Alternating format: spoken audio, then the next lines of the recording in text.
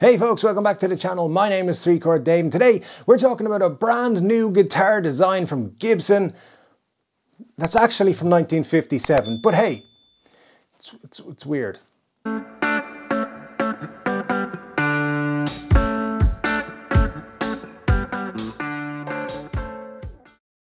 Yes folks, we're going to talk about the Gibson Theodore in just a moment, but first, can you just hit that subscribe button, please? Because you've been here a few times now, you got to hit that subscribe button, hit the like button while you're at it, and hey, let's go all in. Hit the notification bell and choose all notifications, and that way you'll never miss a 3-Chord Dave video. We do some cool stuff on this channel, don't want you to miss out on it. Some great videos come out every single week. And every Saturday, 3-Chord Dave Live, we're talking music, we're talking guitars, and occasionally you give away a guitar. So if you want to be part of that, come and join us every Saturday. Make sure you're subscribed to do so. Now let's talk about this Gibson Theodore thing because it's very interesting. Now first of all, it will be popping up here in the different colors and things, and we'll see what we think of it. That's not real, but it does kind of remind me of a vase. But anyway, all that aside, Ted McCarty. If you don't know who Ted McCarty is and you're in the guitar hobby or you're a guitar person, you really should do some research, or maybe you're just on the wrong channel. I don't know, but Ted McCarty, okay, in terms of Gibson, he joined Gibson in 1949 as a CEO. He later became the president, but this dude was an engineer and he was heavily involved in what Gibson were doing. So he took over Gibson at a time when it was a failing company, let's be honest. They weren't doing particularly well post World War II, and you know, they were kind of dragging their feet on some things, but Ted McCarty came in and he did start to revolutionize the business. It became the golden age of Gibson under his stewardship, and let me tell you, if it wasn't for Ted McCarty, there would be no Les Paul, there would be no Firebird, there would be no SG, there would be no Flying V, Explorer, or the Modern, in fact, as well. And those latter three all came about for one particular reason. So there was this dude from California. His name was Leo. You may have heard of him and his company. He was going around telling dealers and anyone who'd listen that Gibson were done. They were an old style company. They had no new ideas. They weren't going into the future like his company were, and you should buy a Stratocaster. And he was right. Gibson were not producing a lot of cool new things at the time. And Ted McCarty heard this coming back to him many times. Hey, this Californian dude is saying this. Obviously people were saying, Leo or whoever, Mr. Fender, were saying this about you. And Ted, being the genius that he was like, all right, I'm going to open it up. Anybody who works at the company can design a guitar.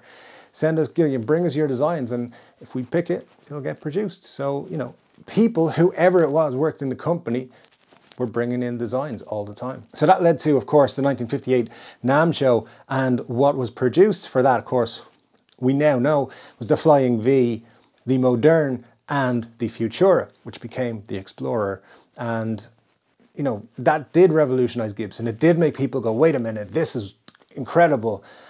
So all kinds of things. Okay, so never mind just reshaping the guitar design and everything with Gibson. They redesigned kind of Gibson as a company, and it really took off from there. But word on the street has always been that those three designs were the best of 13 designs that were very close to being produced. In fact, it could have been a different three. It could have been 5. You know, so if this is the start of an archive collection, as Gibson are calling it, we may have another 9 guitars coming, and hopefully, and I don't know if this is what's happening, but hopefully one a month for the rest of the year. That'd be very cool, Gibson. If you're out there, do that. Because we'd all be excited for brand new guitar styles every month. But please don't make them all custom shops, because we don't have money for custom shop guitars. You know what's, if you've seen the price of gas lately, it's crazy. So anyway, we won't talk about it. But yeah, look, this is interesting. It's very interesting. Ted McCarty, as I said, one of the most influential people, and they've called this guitar the Theodore because he designed it, and he designed it in 1957 on the 18th of March. That's why it's dropping today. Now, Ted McCarty used to like sketching ideas while in business meetings, like designing guitars essentially. Sounds like a pretty cool job if you ask me, but he would do that, kind of draw a sketch, and he would take it further if he thought that it had something, but it would just go into the probably hundreds of drawings he had done, if not. Now, what has become the Theodore, I don't think he would have called it the Theodore if he produced it in the 50s or 60s myself. But obviously Ted did not think that this was a guitar that they needed to produce. Now, why 318 of these are being produced? Why not like 100,000 or just like USA models? Well, it was the 18th of March when this picture was drawn, which you get a copy of the picture when you buy the guitar, by the way, which is a nice touch from Gibson, I do have to say. So in America, they write the date, 3 for the month, 18 for the day, and then the year after that. Now, the rest of the world, we do it the other way. We write the day first, and then the month, and then the year. So to us, it's like, that makes no sense. But to Americans, that makes perfect sense. So that's why there's 318 of these guitars. 3 different colors. So you got ebony, cherry, and natural. And all 3 of those are getting 106 models produced.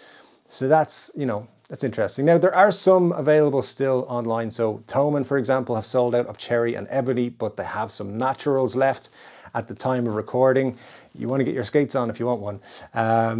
But it's not an exciting design, I don't think. Like, I don't think this is anyone's seen this and gone, wow, that's the guitar I was waiting for them to release. But it is interesting. And I have to say, I've given Gibson a lot of crap over the time I've been running this channel. I've called them out on stuff and you know, said when they were doing stuff that was stupid. Adam Jones guitar case for a guitar that you cannot purchase. That's a good one, Gibson. Congratulations on your hilarity. The Rally Road nonsense, which, look, people have made better videos than I could make about it this week. Complete nonsense. It's just the t-shirts, the banners, the pennants, the all kinds of nonsense. Mark Agnesi had it correct when he made his Make Gibson Great Again caps way back in his Norms days. But anyway, getting sidetracked. I gotta say, I want to applaud Gibson for this. I think this is a great move. This is something different for them. It's a new model. It's something we haven't seen before, and now it's out there. So yes, these are custom shop models. They're $5,000 each. They're fairly basic and standard though. So you never know. They might make a standard lineup run of these at some point in the future. And Gibson, if you're listening, I think that'd be a great idea. And I'm excited to see what this archive collection actually brings to the forefront. Because as I said, there's apparently 13 models in total that were very close to production in 1958 for the NAMM show. So maybe there's another 9 to come. I really think that would be amazing. And I'm looking forward a lot to see what they do with the archive collection. If this is the start, it's a positive start. Now, look, it's an alder body, 2-piece alder body with a maple centerpiece. It's a mahogany neck. It's nothing fancy. It's nothing fancy, but it's different. And you got to applaud that when they do something different. And it's not a lifestyle product. It's a guitar.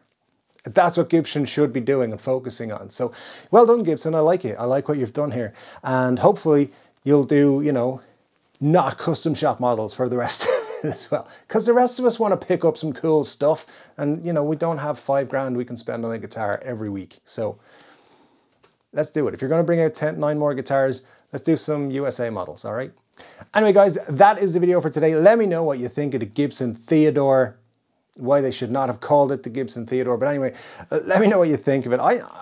As I said, I think it's very promising. I like what they're doing. I like that they've brought out a new model, so to speak, even if there is only 318 of them in the world. And probably 5 of them will ever get played. But anyway, what can you do? Let me know your thoughts and comments in the comment section below. Don't forget to join me for 3 Chord Dave live on Saturday. We have a lot of fun. You will enjoy it. It's going to be great. And I'll see you on the next one. Take care.